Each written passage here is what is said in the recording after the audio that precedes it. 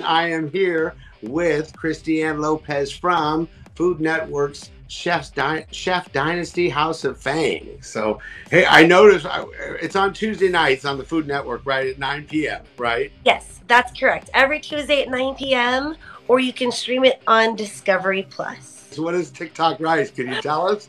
That is one of all of our guests' favorite dish. It is the sizzling TikTok rice, and we call it the TikTok rice because we bring it over on a very, very hot platter. Fried rice, and then I have the egg wash, and then you pour it over, and you're essentially making fried rice tableside. And the guests love it so much they whip their phones out, and they record the rice being made. So we call it our TikTok rice because it went viral. It's just one of those things that I think, especially now in the restaurant industry, it's all about presentation and getting the shot and putting it on your Instagram story or posting it on your TikTok because your restaurant experience went above and beyond, and that is certainly one of those dishes. A background on the show, we essentially go through the day-to-day operations of very popular restaurants in San Francisco, Fang, which is where I work, and House of Nanking. These are like San Francisco staples when it comes to Chinese food. And like I said, there's a lot of presentation. There's very popular dishes. Now, on the one of the previous episodes, Christy Yamaguchi, right? The figure skater? Yes. Yes. How fun was that to meet her? It was amazing. Christy Yamaguchi is truly, childhood idol. She was the reason I started taking ice skating classes when I think I was 6 years old. That was the very first sport I'd ever done. And Christy just meant a lot to, I think, a lot of really young Asian girls growing up. She was the very first person that we saw on TV that kind of represented our culture. It was the first Asian woman that I saw on TV, and I felt very special and connected to her because her name was also Christy.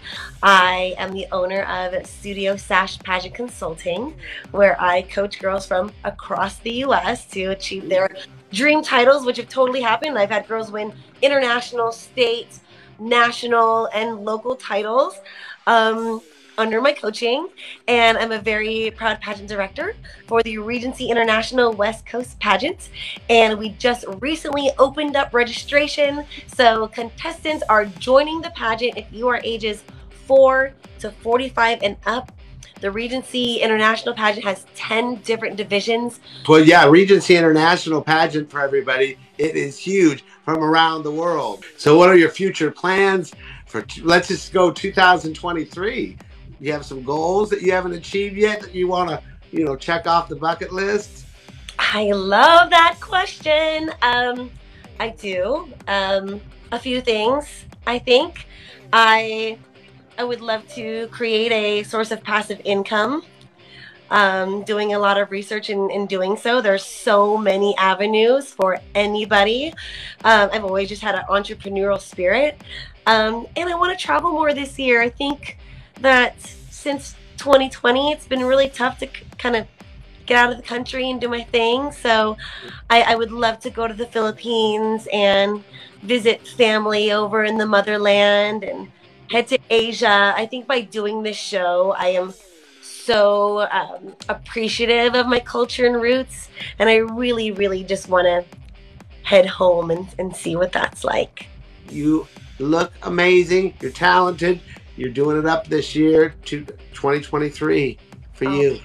Thanks so much. You have a good night, and thanks to everybody that watched.